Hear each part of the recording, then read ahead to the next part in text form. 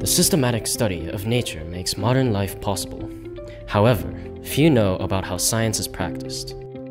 In schools, the scientific method is taught because it is simple, clean, and sequential.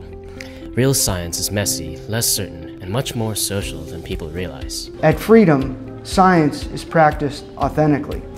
Professional scientists go through the myriad of problems of collecting data, analyzing data, and all the problems that arise. They're resilient, they keep going. What we're all trying to do is unlock nature's secrets, and she certainly doesn't want to give those away too easily. So it is the continuation of picking yourself up and going forward is really what we're trying to teach our students here at Freedom. Most of what schools teach about science is content, rarely showing the genesis of where or how it came about. It is an anomaly that students participated in anything close to real scientific work. Why do you think it's important for students to experience the failures of experiments? We don't actually need our students to become scientists, but understanding the process of science and the genesis of knowledge, I think that'll help everyone understand and support science. If not, we tend to end up having students that are kind of like our average citizen, where they don't know what to believe in science.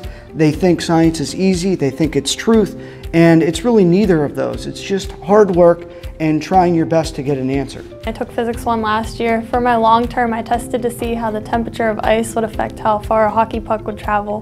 When I started, it seemed really hard and I thought it would get easier, but with each test I realized there were more errors and more mistakes.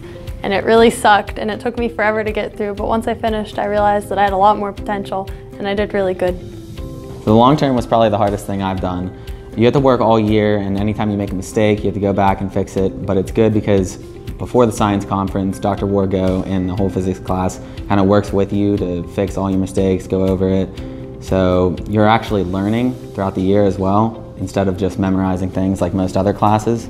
So I would say that the long term and the science conference were probably the most beneficial things that I've done in school so far. Most schools are tied to the textbook and they're trying to judge their students on coverage. We're not about that. We're about authentic scientific practice. We teach a few things, we teach them very well, and we're going for true understanding. And so we have time to digest those pieces that we do end up looking into. At Freedom Area High School, we celebrate authentic scientific work.